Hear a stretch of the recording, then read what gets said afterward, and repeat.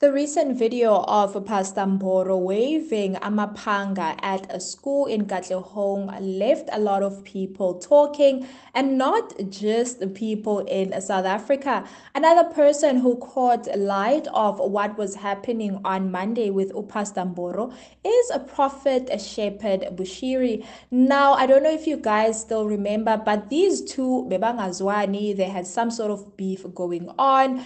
Prophet Bushiri was always on some Mboro is working with people to get him arrested. He is working with people to do amasmear campaigns and ruin his reputation. At some point, he even went on to label Pastor Mboro as an anti-Bushiri activist.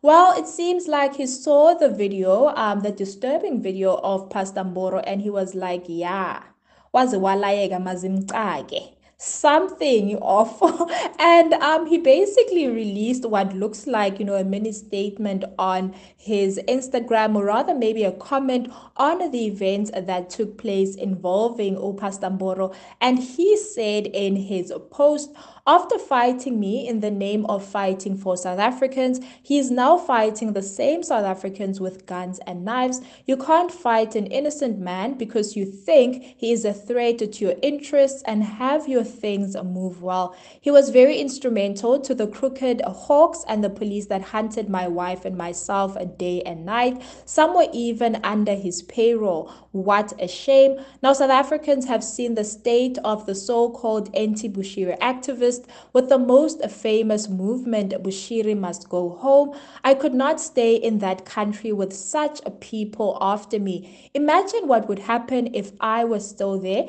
Anyway, we wish him a quick mental recovery this side of Malawi. Wow. So this prophet literally thinks that he's innocent. He thinks that the hawks are the crooked ones. And basically, yeah, nah, he is the innocent one in the situation. Yet he scammed so many people of millions and made his way out of South Africa in the night. Ngamateksi, using routes that are not even legal to use to exit the country. But I mean, here we are. This is our situation.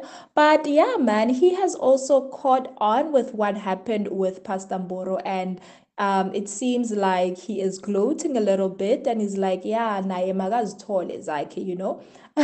So it's interesting to see his comment, but it is what it is. And it seems like the beef between the two spiritual leaders is still very much alive.